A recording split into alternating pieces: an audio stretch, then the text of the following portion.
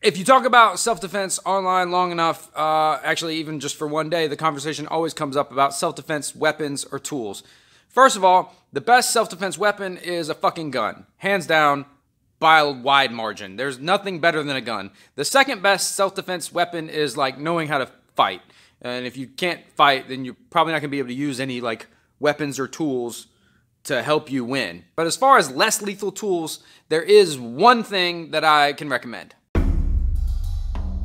What's up? I'm Mike, and this is Hard to Hurt, a channel dedicated to fitness and self-defense, where we dispense with all the bullshit commonly associated with both of those topics. Some people are going to say a knife.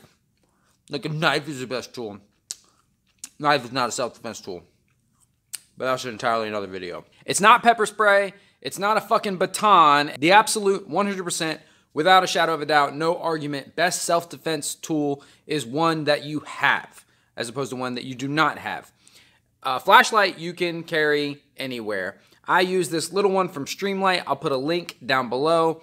I use this one. I prefer this one. I've tried other ones. This one takes lithium batteries. There's a version that takes a AA, but it's too big. Anything about this size in the 300 lumen range. Any less and you're not really going to have that like blinding capability that a good defensive flashlight needs. Anything more and you can't fucking see once you turn it on and it hits a wall. You can take this anywhere. You can take it into airports. You can take it into bars. You can take it into nightclubs. If you get a big goony one with like teeth on it, I used to carry the Surefire Defender when I was a fucking douche, but I don't carry it anymore because it looked like a fucking weapon. First of all, it's a flashlight. It's not a Kubaton. Second of all, Kubatons are not fucking real. They don't work. If you think, well, yeah, if you were like good enough to make a Kubaton work as a weapon, you were already gonna win that fight. If I'm super concerned, I think I'm gonna get like patted down at security at like a nightclub or something like that. Not that I go to those anymore. I can take the pocket clip and clip it onto my keys. And that way when I go through security, it's like in my hand, it's like a keychain. They'll usually pat you down like this, and then you go on about your way. You get in the club, you take it off, and you put it back on your pocket or on your belt line.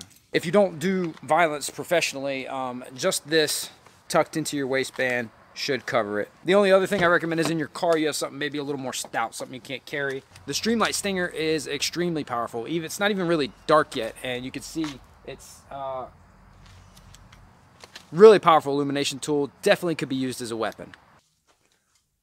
Whichever light you pick, you want something with a little bit of throw. That's how much of the light holds together over distance. When I shine that back there, we have that concentrated point of illumination. But we also want a little bit of spill, which is that not quite so bright part around it. Because most of the time, we're going to be using this to like look for shit. You're not going to be trying to like blind somebody with it.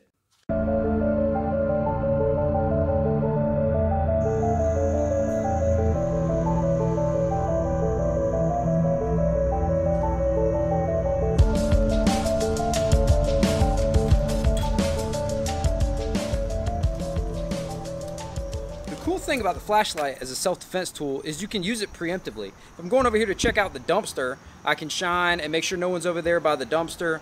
Or like if I'm out here and I hear a noise or something. If you shine a flashlight on someone's face and it turns out they weren't a bad guy, you haven't hurt anybody. You're not going to be able to do that with pepper spray or a baton.